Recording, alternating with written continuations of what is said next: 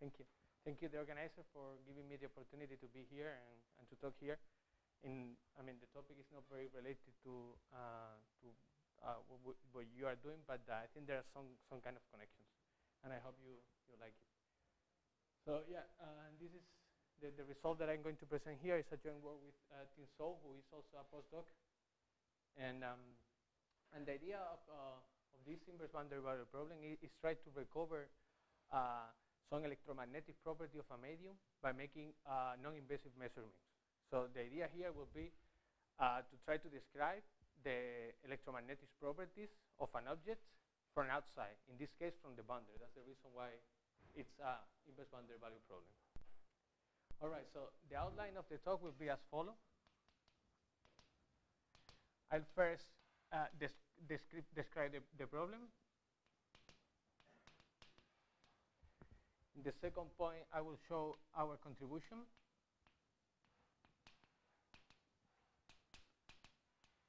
And in the third point, I will give an overview of the proof.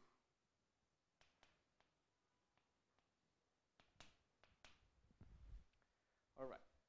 So yeah, let me start describing the problem. So now the idea is that we want to recover some electromagnetic property of the medium. So I'm going to say what are the kind of electromagnetic properties that we are looking for. So so they are magnetic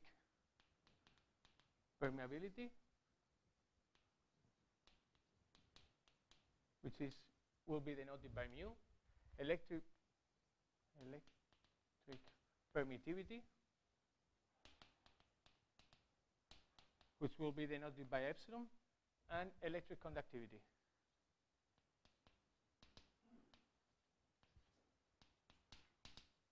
Which will be denoted by sigma here.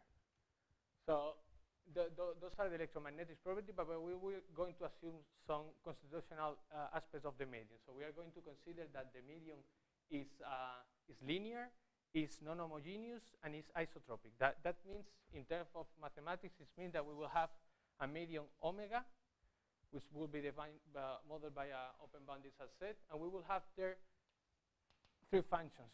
There will be omega. This will be, in our case, in R3. And we will have these functions, which will be real and in this case, positive. And eventually will be bounded. The same for electric permittivity. So, sorry, epsilon 1. And for the conductivity, we will have the same, but it can vanish. So it will be like 0 and then sigma 1. And again, bounded. So moreover of these assumptions on the medium, we will assume that the kind of electromagnetic field that we are looking are time-harmonic. So that means they are time-harmonic, and the only current density that we will have is the ohmic current density. So that means that the electromagnetic field we are looking or we are interested in are of this kind, are of the kind A equal to h of x, and we will have some frequency. That's why it's time-harmonic, which will be positive. And then the equations we are interested in are the so-called time-harmonic Maxwell equations that are described omega and now mu h equals to 0, I here root of h plus I omega nice epsilon e equal to sigma of e. And this is the Maxwell equations that we are interested in. All right, so those are the physical background that we are going to use for testing or for knowing the electromagnetic properties, which will be the mu, the epsilon, and the sigma. So first, we have to say what are going to be our boundary measurements. So we have to say something about what kind of solutions we are expecting to have for this system. So so in the situation that the omega is Lipschitz, is bounded, and Lipschitz, and the coefficients are like this. So I won't say, but that means that they are in L infinity. So I'm just requiring that they are in L infinity. Then, given T a tangential vector field on the boundary of omega. That will be denoting the boundary of omega. Then the problem of finding E and H, solving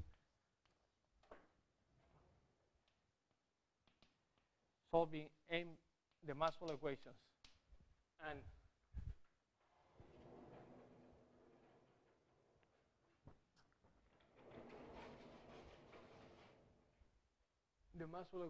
and satisfying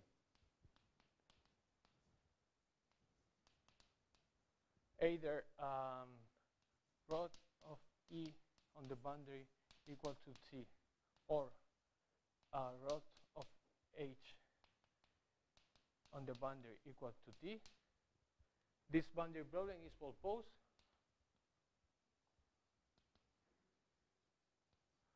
For every omega in C, a set for the following subset, for 0 union F,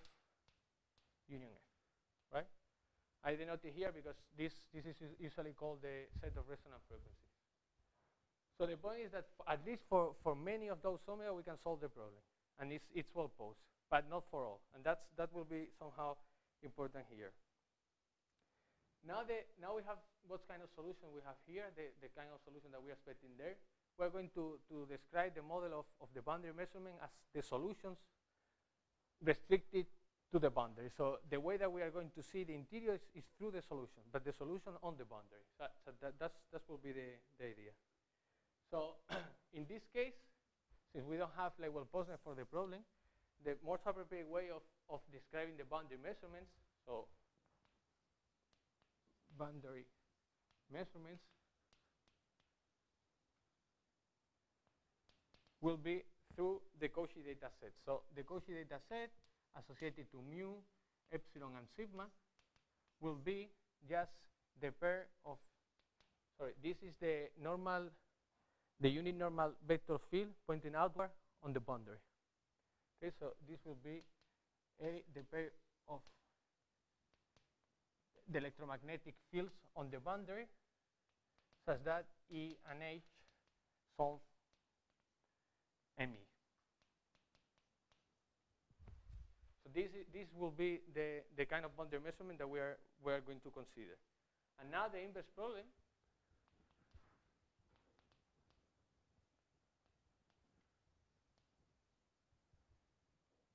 is to recover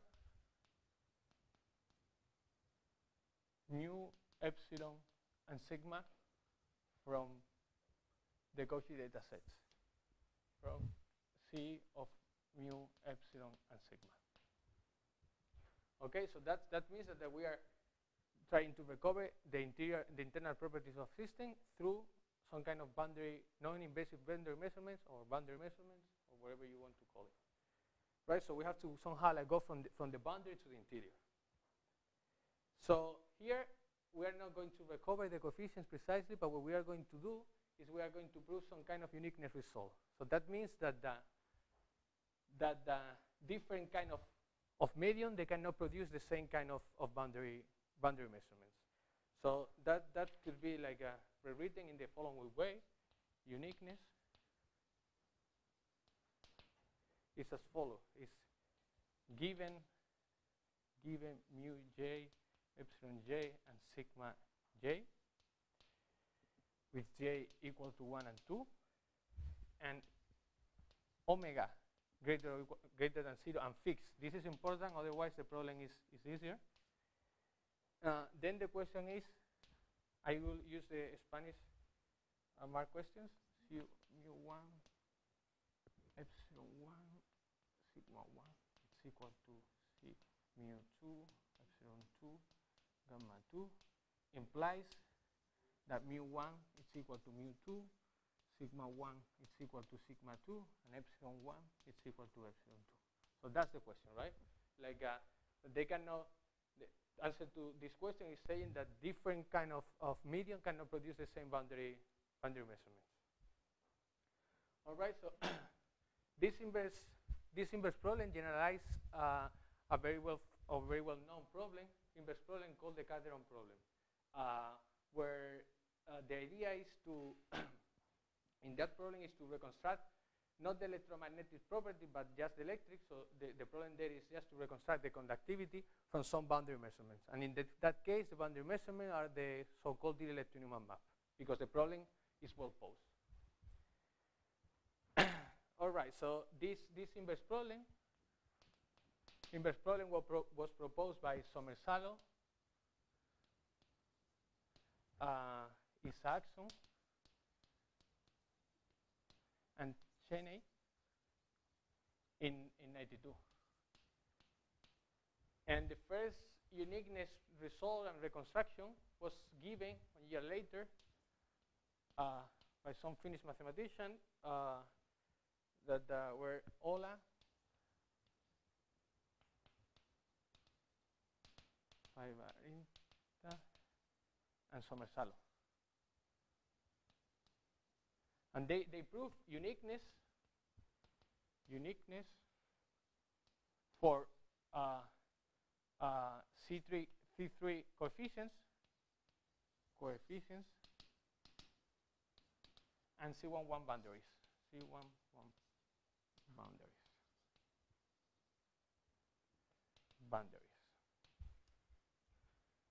And recently in 2010, Kenny, Salo, and Ullman proved uniqueness for a smooth coefficient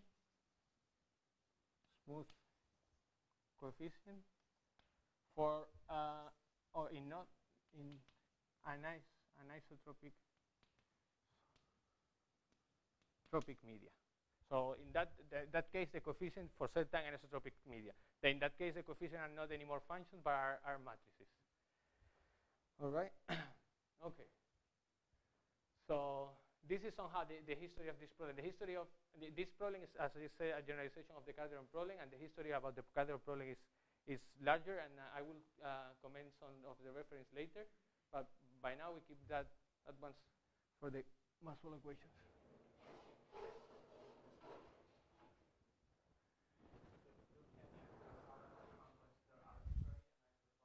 No, they are not arbitrary. They are very restrictive. They are actually, all the coefficients has to be in the same conformal class. And I think even they don't have the conductivity, so they don't. Yeah, I think that's probably one of the hardest problems nowadays, like to prove. So that means that they have to prescribe a conformal class. In this case, the matrix will be something as 1, and here some matrix G naughts. And now the difference between 1, so mu J will be Cj, like this. So the difference will be just in the conformal factor, in a positive factor. And all has to be like that. And even, not only and that's one of the points, not even mu J has to have the same, in the same conformal class, but also the epsilon has to live in the same conformal class. So there are no like two matrices lying there. There's just one. It's not. It's this way actually. It's one is the Euclidean direction, and the other direction has to be some simple manifold in order to get some kind of uniqueness for some geodesic ray transport and so on. But yeah, it's not. I mean, it's very, very. It's actually this is actually the conformal class where you can still construct CGO solutions. So it's like that problem is in the beginning, actually.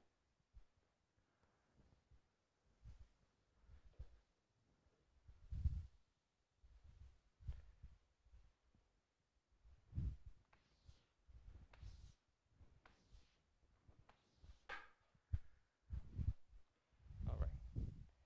So now I'm going to tell you our contribution.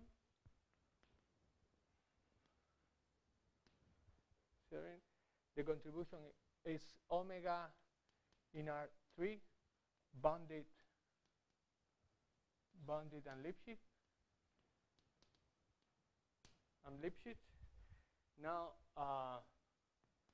mu j, epsilon j, and sigma j in C1 on omega cluster, and satisfying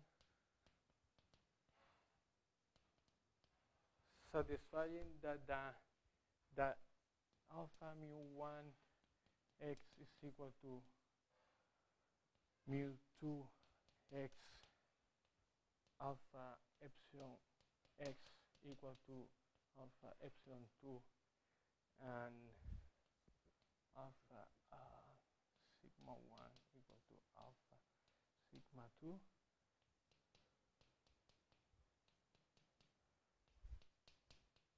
on the boundary and alpha less or equal than 1. So then what we have is that in the condition that I pose the problem, so we have uniqueness. So we say that that if we have the same Cauchy data sets, we have the coefficients are equal, right? So now I'm going to tell something more. It's like, yeah, our domain will be boundary relation domain. The coefficient will be C1, so we are only allowed to have one derivative, and that will be continuous. But we have to assume that the coefficients are equal on the boundary. And the reason for that is that we want to keep that the domain is Lipschitz. The point is that by now there are results where you can prove determination on the boundary, but they assume that the boundary has to be smooth. With Ting Zhou, we are now working on removing that assumption. And actually, I think we have already done, but to be in the safe state, I will state it like this, the problem. So then we have the uniqueness. All right, so it's like the same boundary data determine the coefficients in the interior. All right. Sorry? Yeah, everything here will be isotropic. Yeah. Everything here will be isotropic, non-homogeneous, but isotropic. All right. Yeah, and the point is that this result matches the regularity of a result due to Haberman and Tataru for the Calderón problem, at least for the global uniqueness, because they prove it also for Lipschitz conductivities, but they have to assume some smallness condition. So.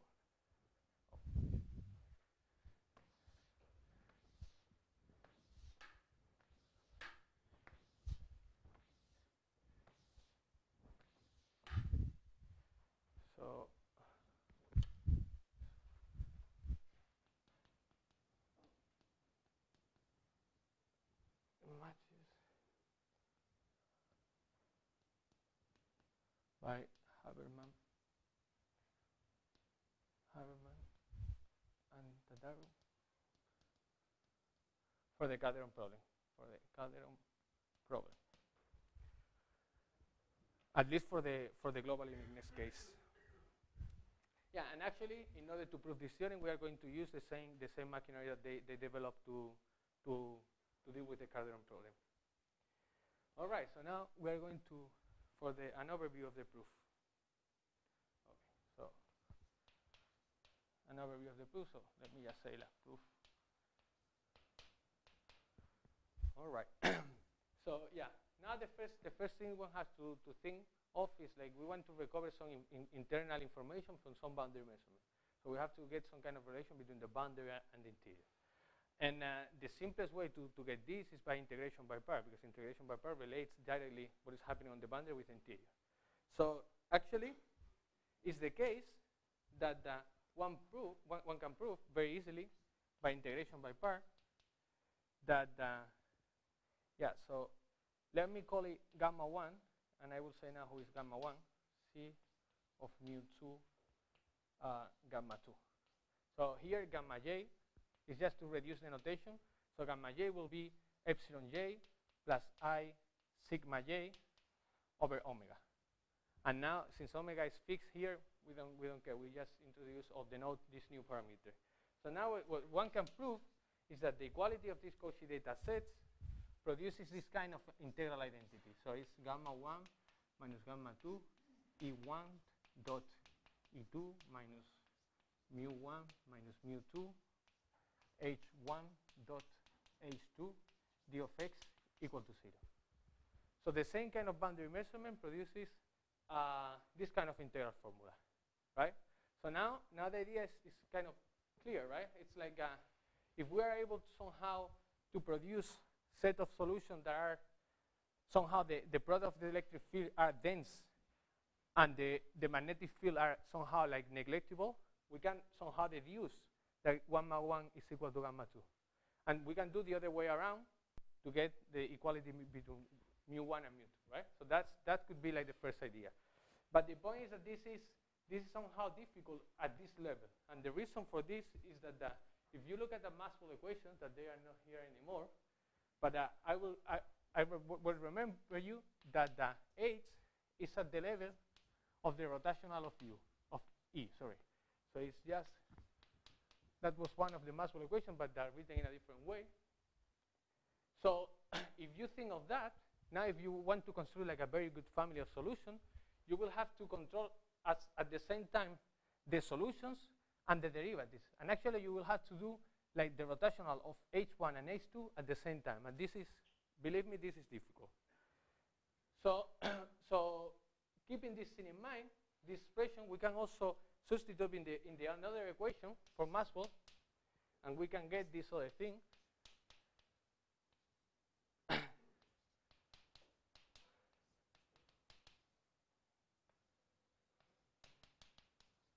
So this is substituting this in the other equation, we can get this kind of second order partial equation.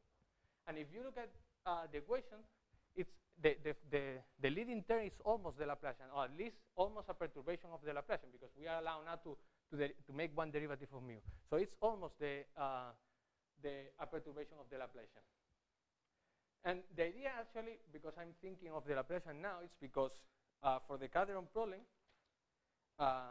yeah, so let me say something. Yeah, this about the Laplacian, and just to point it out, to clarify what I'm saying, is just that remember that the Laplacian is just the rotational, twice the rotational mass minus, the grad of the divergence.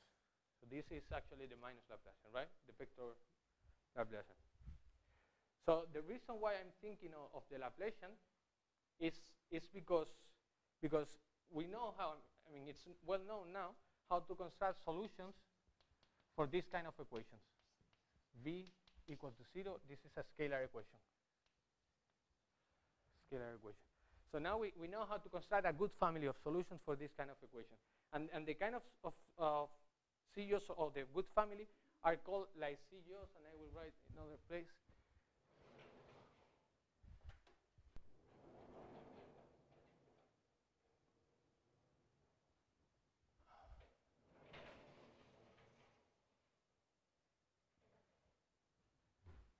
This is a good family of solutions that we will going to use to extract information from the integral formula. Is they are called like CGO solutions, and they have been constructed for different regularity frameworks.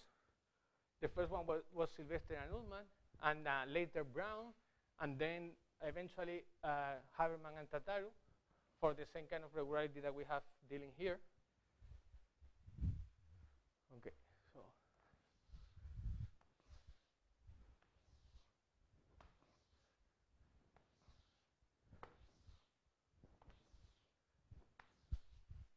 I still don't know what is more efficient, if this way or the other is different.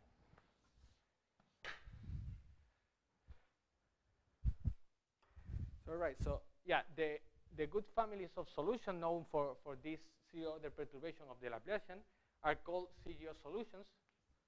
CGO solutions. And are solutions for that equation that I wrote, the scalar equation that I wrote there, of this form. V of Vz is equal to Ez. Here Z is a parameter that I'm going to introduce now. 1 plus Wz. With Z being in Cn. Sorry?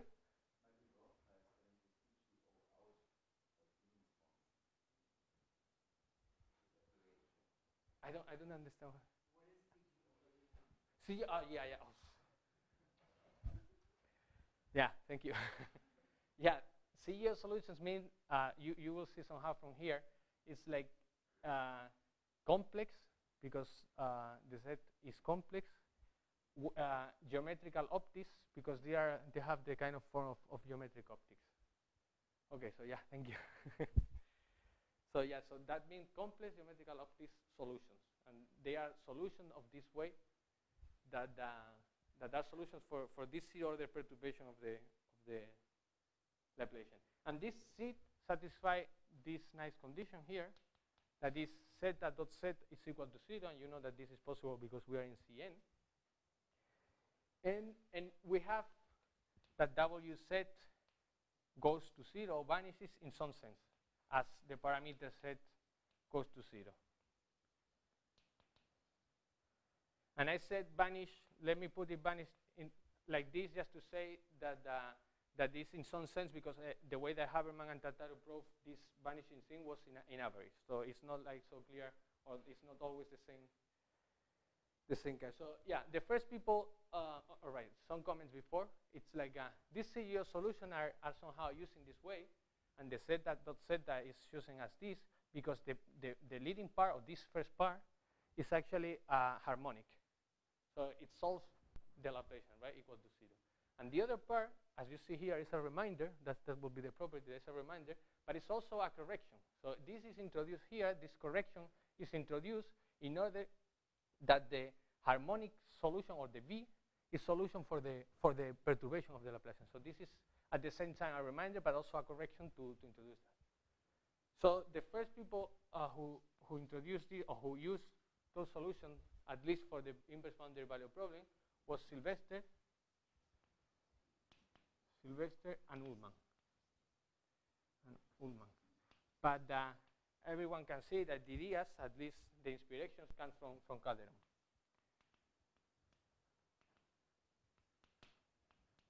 Who proposed the problem in 1980, at least for the conductivity equation. Right, so these guys proved or constructed this solution for Q in L infinity. Okay? So this is like a nice zero-order perturbation of the Laplacian. Recently, to deal with the Calderón problem, in 2013, Haberman and Tataru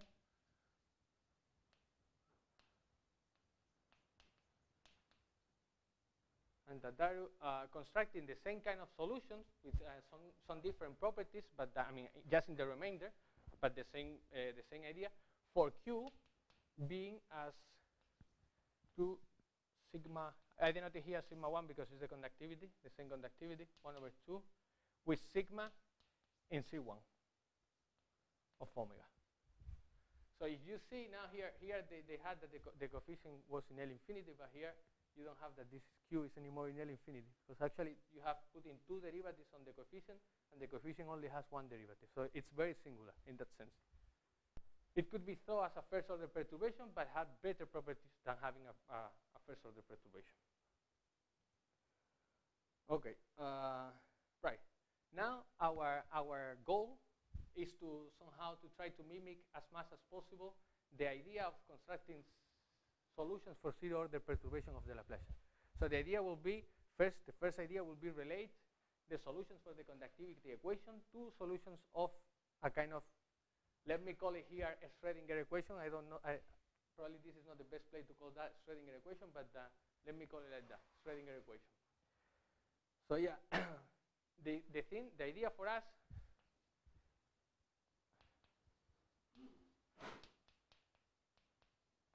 step will be to relate solutions for the Maxwell equations with a system of the following type. E8. Now you will see why this is an 8 minus k squared. Should I put this? I8 plus Q, where Q is a matrix of 8 times 8, and now this applied to a vector Z equal to 0. So that will be the goal, like relate the Maxwell the solution for the Maxwell equation to this kind of system. And then I'll try to apply the machinery that they've developed for this and see what happens. All right. So the first thing is like, remember that I said that we were assuming that the coefficients were equal on the boundary. So that means that we can extend the coefficients out of the domain omega in the same way. They can be actually the same coefficients out of omega. And moreover, we can assume that or we can make the extension in such a way that they are constant out of a big ball, okay? That I will keep that just, I mean, we don't see the technicalities, but at the end, I might need it to see this thing on the boundary. So now I'm thinking, as I said before, I'm thinking to get Laplacian. And if you look at the relation that I wrote there, in order to get Laplacian, we need to have the divergence as well to make this like elliptic in some sense, right? So what we are going to do is just take the Maxwell equation that we have before, and we are going to take divergence. So we have rho of E. I'm going to write 0 here. That's I omega mu h. So that was the first Maxwell equation. And the second Maxwell equation will be h plus I omega. That was now, I write only sigma. So everything is here. The two coefficients are here. E. And now I'm going to take just divergence in both equations. So this will be equal to 0. And now I have divergence of mu h, divergence of mu gamma E. Right? So that will be. Okay. And now what I'm going to do is just, I mean, now you see that I have 4 equations, but I have only 2 unknowns. So this is clearly over-determinant.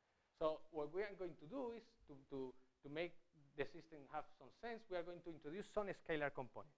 Remember, the scalar component is something that is somehow artificial here. It's something that I'm introducing. So the scalar component are follow. So mu h here, and for this, no, it's the other way around. This is E. Yeah, this is E. This is I omega gamma mu h.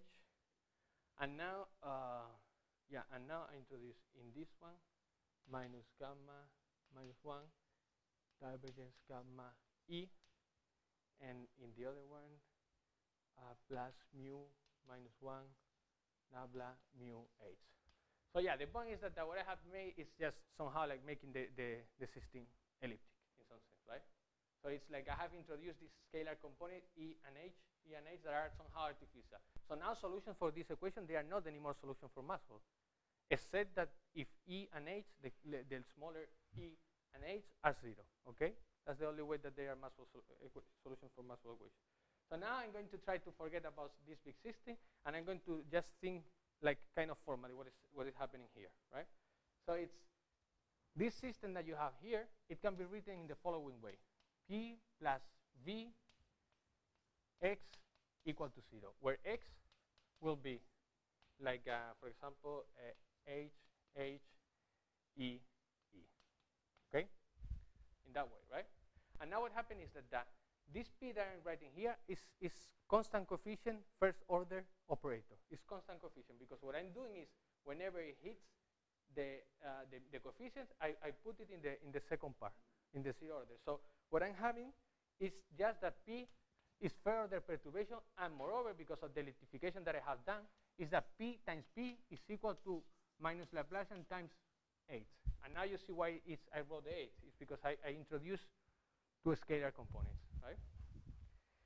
And now, yeah, and it's important to mention here that the V only depends on first partial derivative of the coefficient. So mu and gamma and alpha is less or equal than 1.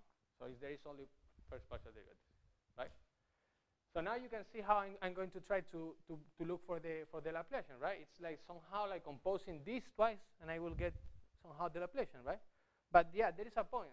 It's like if you do like that in a very naive way, you won't end up having a 0 order perturbation. You will have a first order perturbation, and that's more difficult.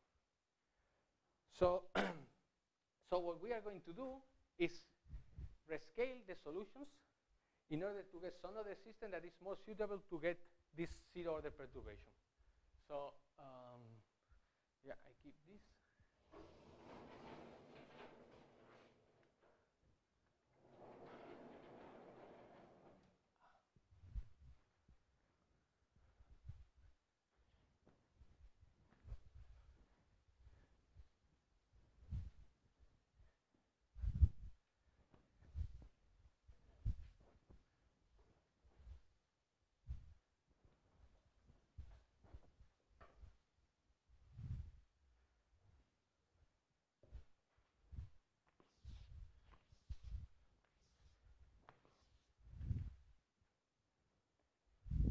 All right. So now the thing is the following. It's like from this P plus V that I have there, I made the following rescale: mu minus 1 over 2, I4, gamma minus 1 over 2, I4. And now I call this I solution that could be X, the X that I wrote there, but now I call it, I rescale it in this way. And what happened is that I get the same kind of matrix, minus 1 over 2, I4, this matrix block, mu minus 1 over 2, I4. And now what I have is another system, W. In the same way, this is the same kind of operator as before, that I will call Dirac operator in the sense that it's not the real Dirac one, but in the sense that when I make the product, I get the Laplacian in that way, I, right? So now I have rescale in this way. I get here another matrix W, but it only depends on first partial derivative, the coefficient. And now the good thing about this, and it seems to be kind of magical, but it's also happened for the conductivity equation. So what happened is that now, when I do this kind of trick, P minus W C of zeta, this is actually the equation that I wanted to have, minus K squared IA plus Q. Okay? Yeah, plus Q. And the same kind of thing happen if I do this reverse, and if I use like conjugation. So it's like I have been able to get some zero order perturbation. That happened also with the conductivity equation, and actually with the same kind of scale. All right, and now the good thing is that the equation that we have is a zero order perturbation, but contains two derivatives of the coefficients, because you see that when this hits this already have first partial derivative. When this hits, you will get like second partial derivative. So now we are somehow in the close to this scalar equation. All right. Now the procedure is the following. Now this is zeta, and this is equal to 0. So this is the kind of equation. So now let's think how we recover the solution. So the way that we recover Maxwell solution for Maxwell equation is we construct solutions for this kind of Helmholtz equation, vector Helmholtz equation. Then I guess E, just defining E as P minus W T of zeta. And then I get the X, just making this rescale. So this is X, and I'm making this rescale. And now if E and H, the little one, the scalar part, are 0, then I get solutions for Maxwell equation. Right? So that actually will be our procedure to do this thing. Using the techniques developed by Haberman and Tataru. So now, as I said before, from the beginning, I tried to convince you what was the idea. It was just to try to construct, like, at the same time that the electric field were kind of dense and the magnetic field were not dense, or they could be negligible, and the other way around, to get this the information about the coefficient. And I said that could happen from the first integral identity, but I said that was difficult. Now, since we have this kind of procedure to deal with the Maxwell equation, we are going to use the same kind of computation here to prove the following new identical formula. So this is new one. It's different to integral formula, to the one I wrote before. Now, if we have that C mu1 gamma 1, it's equal to C mu2 gamma 2, we can prove this integral formula. It's just that the Q1 minus Q2, so where Q1 and Q2 are the potentials for the corresponding solutions, satisfy the following. This is C1 equal to U2 equal to 0. Okay. Now this is solution for Dirac. So Dirac equation. So it's just solution for a system of this type. So it's just, if you want to construct them, the only thing you have to construct is first set and then use this. And you don't have to do anything about the scalar component, because it can be like, it doesn't have to be like producing any Maxwell solution. But now SID1 is again solution for this kind of equation, but has to produce Maxwell solutions. So it has to have scalar components equal to 0. Has to produce solutions for Maxwell equation. All right? Has to produce solution for Maxwell equation. Right. Okay. Now I won't go into how to construct the solutions, because most of the thing, I mean, constructing these solutions for this is following the same ideas and as Haberman and Tataru did. But there are some technicalities, because you have to make this vanish, and also because you have to get different orders in the electric part and in the magnetic part. So I mean, it's a bit more technical, but I won't go in details to this thing. But now what happened is that after we get the corresponding CGO solution, the same kind of solution that you have over there, and using the same kind of properties that we have from the paper by Haberman and Tataru, but like specified to this situation, we can prove that Q1 is equal to Q2. All right? That Q1 is equal to Q2. But that's not the end of the problem, because that Q1 is equal to Q2, it means that some relations that involve second partial derivatives satisfy that they are equal. All right.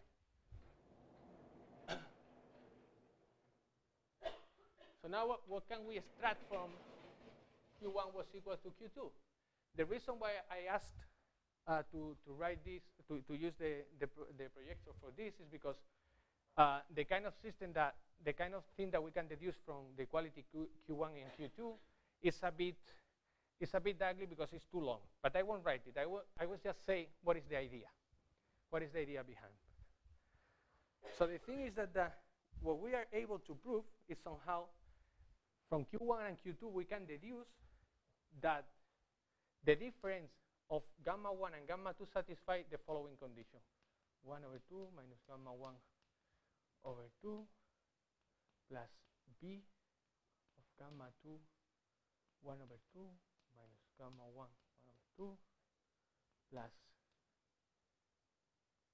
a gamma 1 over 2 minus gamma, I'm sorry, this is 2, 1, and every time is 1 over 2. 1 over 2 plus b mu 2 1 over 2 minus mu 1 1 over 2 equal to 0. That's the first equation that we have. This is A, and now the second equation that we have is mu 2 1 over 2 minus mu 1 1 over 2 plus capital W mu 2 1 over 2 minus mu 1 1 over 2 plus C mu 2 1 over 2 minus mu 1 1 over 2 plus D gamma 2 1 over 2 minus gamma 1 1 over 2 equal to 0. If you see, this is just like a zero-order perturbation system for solutions that are of this kind, right? So now the point is that we know that the difference of these two solutions, so this solution, I mean this function, the difference of these conductive coefficients and the difference of this coefficient are h1 in the whole Rn, because we extended it in such a way that they were equal outside. And actually, the point is that those are compactly supported. So what one hope here is that by unique continuation, these solutions are like zero, right? Like they are equal, the solutions are zero, and therefore the coefficients are equal. Now the point is that happens if every coefficient could have like good properties. But the point is that the only thing we know is that A, B, you cannot see from here because I haven't said who is A, B, C, and D. But believe me, these A, B, C, and D are L infinity functions. So for those are okay. But not for those. This V and W contain second partial derivative of the same coefficient. So they cannot be thought of as functions in L infinity. They are like more singular. So the idea is that in order to deal with this system, to prove the unique continuation for this, we didn't go to the literature to look for this kind of result. What we did was actually use the same kind of estimate that proved Haberman and Tataru to get the result of unique continuation. And yeah, that's all right. So that's what I'm going to tell you how to do this, which is very simple. Yeah. Okay. That is very simple. Yeah.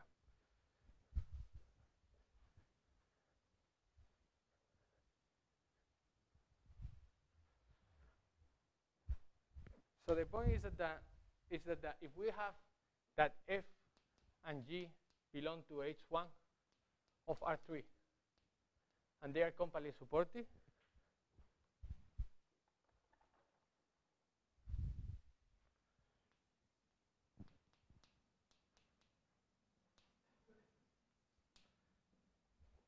that F is equal to G equal to 0 is equivalent to F plus BF plus AF plus BJ equal to 0 and plus G plus W G plus CG plus DF.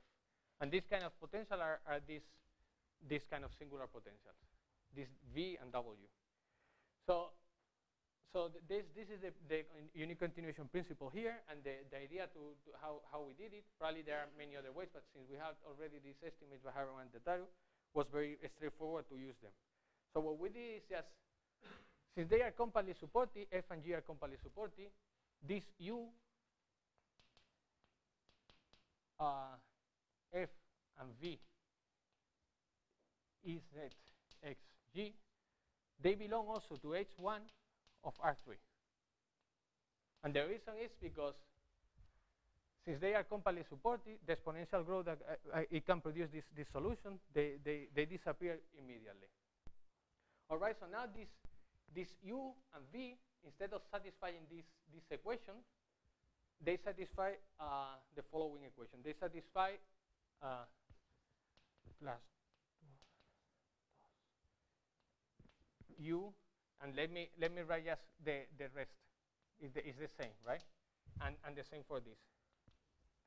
Plus 2 zeta dot grad V plus the same thing. So what I mean is that the only thing it changes is when the derivative hits the exponential and this kind of operator appears. So it's the same coefficient. U and V satisfy the same equation, but replacing the Laplacian for this FADF operator. They are called actually FADF operator.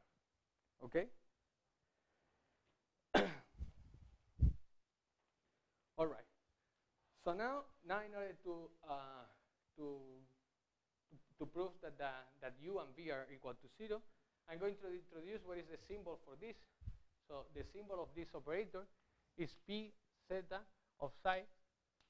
It's the square modulus square of psi minus 2I zeta dot psi, right? Okay, and it's very simple to check the following property, that P zeta, and now I put here, this is the modulus, this is complex, so this is the modulus, and I put it to a power of S of the Fourier transform of U in L2 is the same as having P zeta H minus 1 of the operator 2 zeta grad U Fourier transform in L2, right? Because this is actually one full power of those.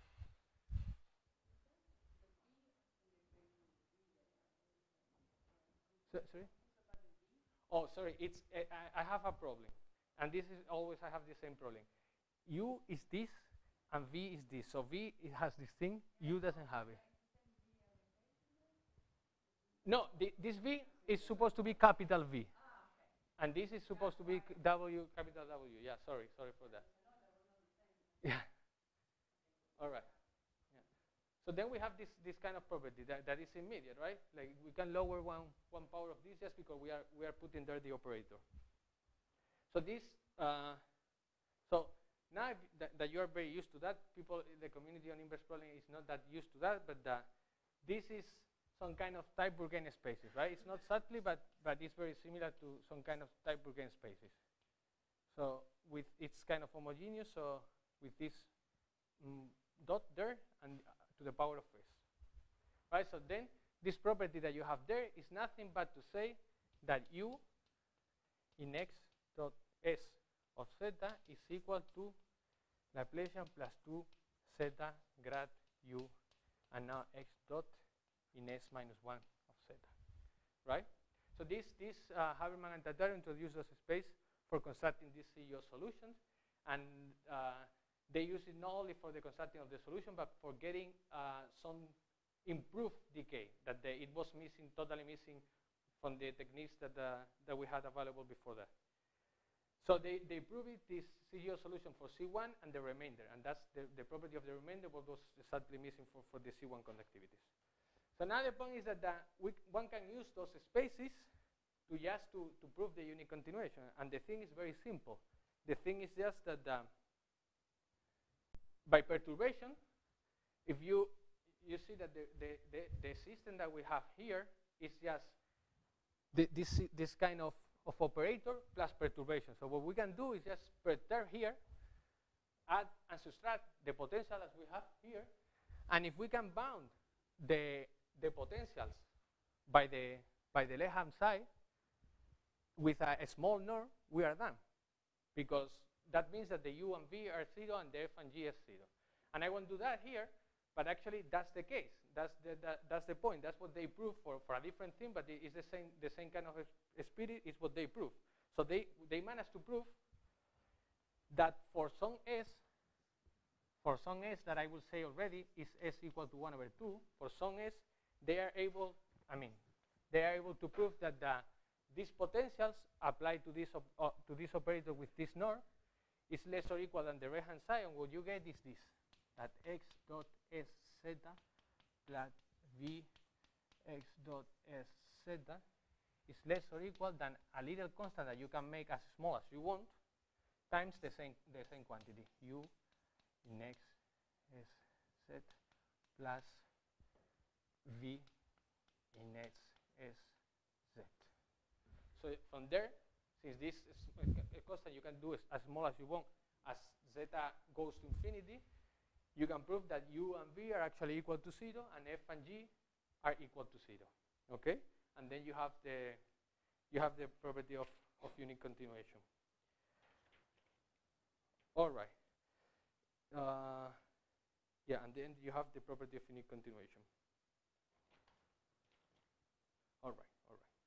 And just to mention how that happened, because you are so used to that here in this community, so I will tell how that happens. So the S is actually 1 over 2, and that's related to the regularity of the potential, right? So this S 1 over 2 you choose there is related to the regularity that you have there.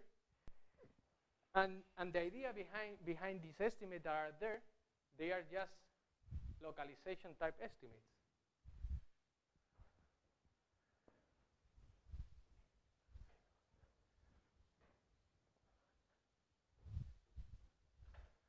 So they are just localization type estimates that were introduced in this context by Haberman and Tataru, and the kind of estimate were the following, were that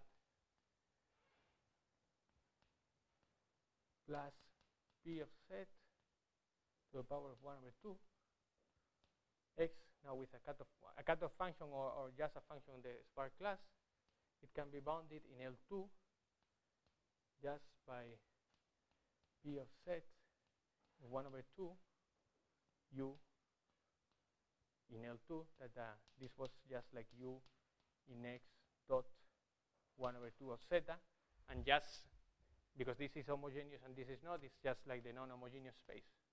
Where this is x, u, and this is x 1 over 2 z. Right? So this is kind of estimates, and the reason behind this kind of estimates is like here this is either a cutoff function or a function in the spark class.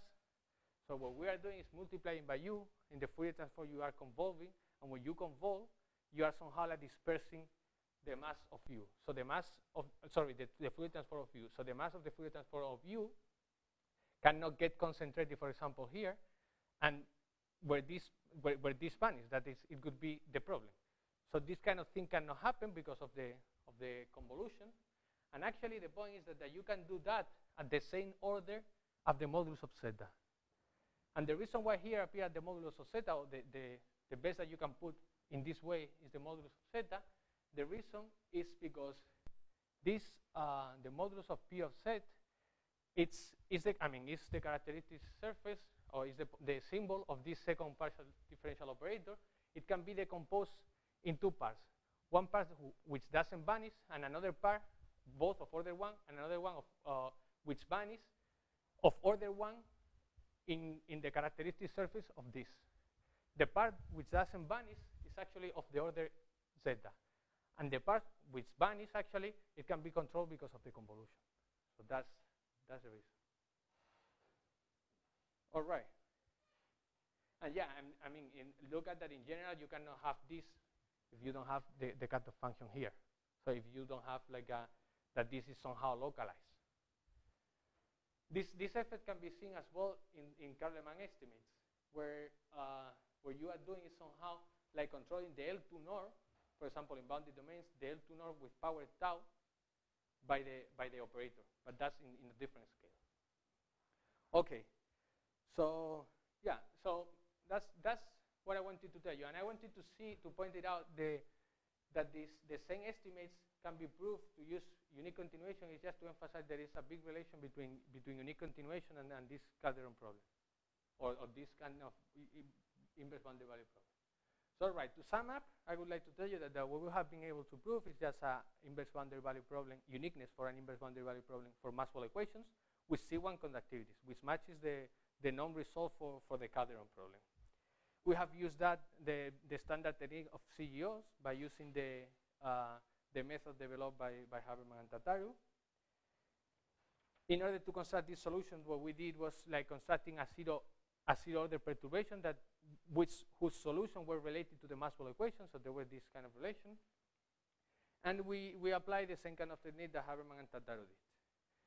And just in case because here there are more technicalities and the ideas can get hidden, the idea why this problem becomes difficult, at least as far as I know, it's because the way we have to construct the solutions, I mean, the whole problem lays in constructing good family of solutions. The point is that the way we can construct the solutions by now is by perturbative method. So we are making perturbations of, in this case, actually, the Laplacian. And the point is, the less regularity you have for your coefficients, the higher is the perturbation, or the more singular is the perturbation. So it's more difficult to control how the solution should behave. And that's basically the difficulty right now in this kind of problem. So yeah, I think that's all I wanted to tell you. Thank you.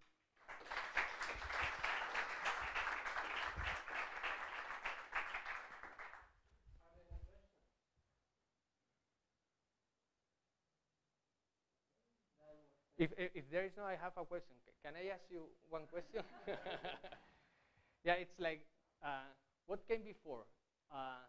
The introduction of the spaces or the averaging?